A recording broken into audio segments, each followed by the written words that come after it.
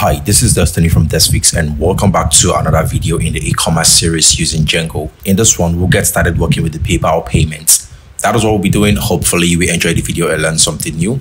So let's get started. Begin by opening up your code editor.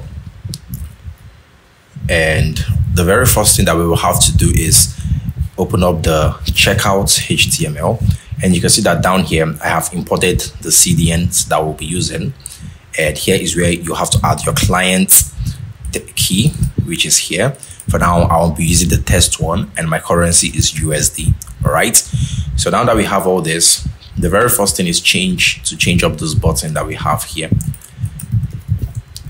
Let me make sure that my server is still running. There you go. I will open this up.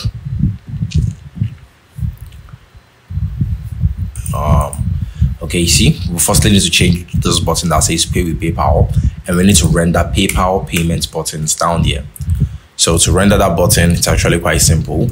Just create a div that has an ID of, and let's call this one PayPal button container. Okay, and after we have this, let's go ahead and render that, but let's render the PayPal button onto this place that we initially had this. So right now, if you reload this page, I'm waiting for that to complete the reloading. See, this is what we have. Nothing's showing up over there. So all we need to do now is create a script down here. I'll create a script, and the very first thing will be to go ahead and call PayPal.button, and it should look like this. So we start by creating a new order. So create order. I got all this from PayPal documentation, okay, and actually tweaked it so it works as we expect. I'll add in data and function and actions parameter there in the function, and I want to return actions.order.create, which pretty much calls a PayPal API to create a new order. And that API needs a couple of data. For example, it needs the purchase units, which in our case will look like this. Then we open, wait, let me go up so you can see. So purchase units, and we open up a square bracket and also a dictionary in there. And the dictionary is going to take an amount. And we open up another dictionary that will take a value parameter and take the actual order price. So we say order.price. All right, that one is done. So just below the create order, you can add a comma here and then call the onApprove API. So for this one, I'll add in function, data, and actions. Actually, did I add in actions here? I guess not. That should be actions, okay? onApprove, this should be a colon there. So now we need to call the capture API. So return actions.order.capture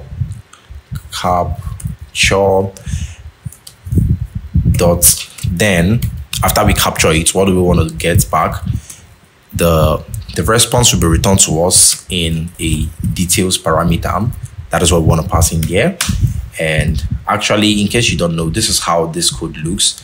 We break this apart to look like that. You can also still break this one apart, but maybe putting it on the same line is going to make more sense, I guess. So after we call the approve API, it will return some response to us. We are pretty much grabbing that response over here in this details parameter. So you could even go ahead and console log the details to see what we have. And let's check if details dot status, because it will return a field called status. If that status is equal to completed, which means our payment was actually made on Stripe's end, right? Then what we want to do is say window dot location dot href, and we want to push back to the payment success page. So I'm using backtick so that I can append the detail status and things like that. So /payment dash completed, and I also want to add the order.oid, and then I want to add the status should be equal to, then over here is where I'll add the detail.completed. Okay, not completed, status instead. So now that we have this, that's pretty much everything that we want, guys. All you need to do is then get down here and you can remove this and pretty much say dot render, and we want to render the button onto a div called PayPal button container. As simple as that. Then save your code and let's see what we have. All right, so I will reload this page, and still reloading. Okay, it's done reloading, but it seems like it did not actually render the buttons for us as expected. So what is going on? PayPal buttons, that should be buttons. Okay, save your code and let's see how this, if this renders. There you go. See, now this is rendering. That is nice. You can still add like a style and give a margin top, say something like, I don't know, 50px, so that it gives some space from the top. See, something like that. If it's too big, you could pretty much make it to be 20px so that it's not too big. Okay, see, that is better. So pay with Stripe, PayPal, and this showing up. Now when you hit the PayPal, you see this opens up, but can you see that it shows this blank page here when it opens up? I really do not like this blank page, and there is one line of code that you could use to remove this when using Django. So when using Django, to remove that, I'll open up settings py, and just below the allowed host, I'll add this code: secure underscore cross underscore origin underscore opener underscore policy should be equal to same dash origin dash allow dash pop-ups, so it doesn't show an issue or prevents pop-ups from happening. So when you've added that in, let's get back to our code here, and let's reload this page. And there you go. Now when you hit PayPal, can you see it's now opened this up without the pop-up showing up? I will go ahead and log into my personal accounts or personal wallets while still opening up the DevTools, so you can see the console log if the payment goes through. And now I will complete purchase, and let's see. Okay, there you go. See, status completed, and it redirected us back to this page. This issue here is that it couldn't find this page. Let's open up the core URLs and see the payment URL. So it's payments completed without an OID. All right, that is okay, because I'll still show you guys how this works. So now that the payment is coming through, let's go ahead and change up the payments completed page so that it looks even better. Now I'm opening up the payments completed view, and this is what we have right now.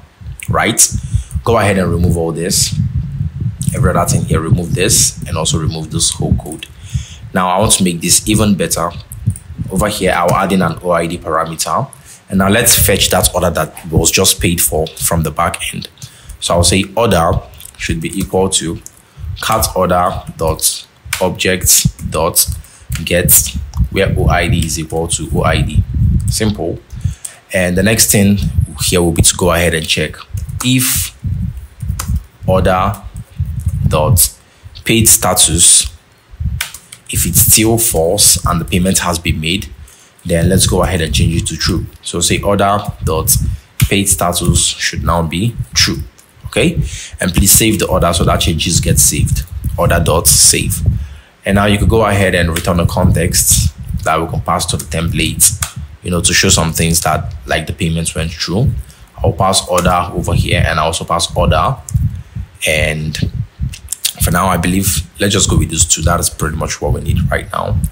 So this payments completed view in the URLs now has to take an OID and a slash. Okay, so after you've added these two, if your code reloads and we refresh this page, can you now see payment success, and we get this page showing up over here? But I want to change up this payment success page. Don't really like it. This should be for the invoice. Okay, so how do we get the new payment success page?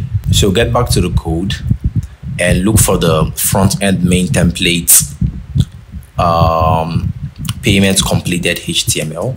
Take this now and put it in our own payments completed HTML, which is in the core. So remove all this long redundant code and pretty much pass this in. And now when you reload the page, you see payments completed. Your order has been successfully placed. Then we have our order ID showing up here.